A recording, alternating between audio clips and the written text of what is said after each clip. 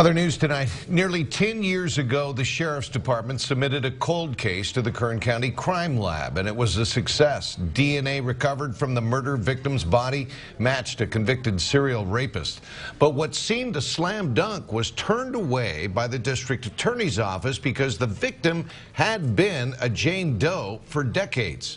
It wasn't until a few years ago, when another DNA match was made on a cold case in Ventura County, that investigators there realized their victim, murdered in July of 1980, was killed just days apart from the Kern County Jane Doe's murder. Ventura County decided to prosecute both cases, doubling their workload, but giving both victims a shot at justice. Nearly 40 years after the murders, the victims got just that. 17's Olivia LaVoice has more.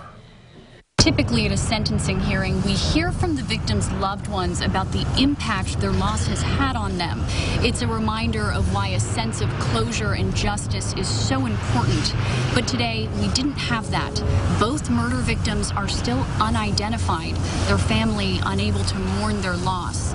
Yet it still was very emotional in the courtroom, as almost everyone there made it clear they're here for the victims and they've become their family.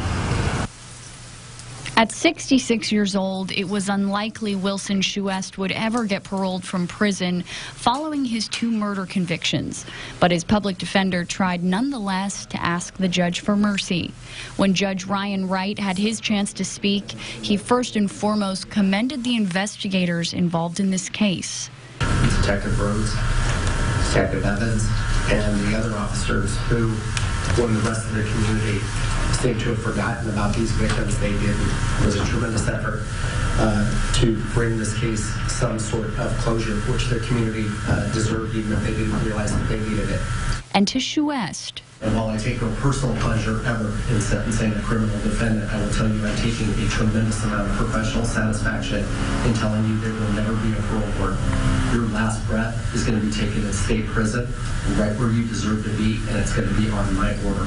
And with that, Wilson Schuest was escorted off, sentenced to life without the possibility of parole. It took me a long time to process that and to realize they had no one. It was very heartbreaking, and you felt like, you know, is there anybody here in the world who cares or knows they should care? But the jurors soon realized the Jane Does, one of whom was 4 months pregnant, weren't without people who care.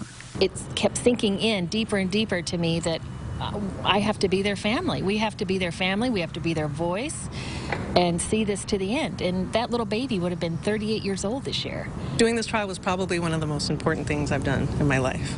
For prosecutor John Barrick, this outcome is satisfying, but he's still left with the frustration of Schuest refusing to help investigators finally identify the Jane Does. I think this is the highlight of his life, and I think he gets some sort of sick pleasure out of knowing that we'll never be able to identify these women. And I think he wants to hold on to that. A thought that also torments investigator Steve Rhodes, yet doesn't deter him. When we first met Rhodes several months ago, he talked of retiring.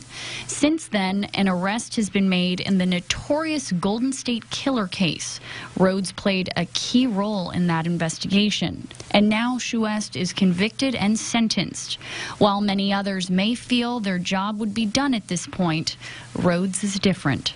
And the job for this particular case involving Schuest is identifying these 2 young women. I really and truly feel that we need to send them home to their families. It's not over until I can find out who they are and send them home. As investigator Steve Rhodes said, this case isn't over until these women are reunited with their families. It's the goal here at Channel 17 to help make that happen, but we need your help. If you have any information whatsoever that could help identify these women, call the number you're seeing on your screen. This is the 24-hour Jane Doe hotline set up by the Kern County Coroner's Office. Again, any and all information is appreciated. Reporting from Ventura County Superior Court, I'm Olivia LaVoice, 17 News. And a footnote here, we have created a website with all of our information on this case. None of the content is copyrighted. It is free for anyone to use, so we hopefully can help identify these 2 women.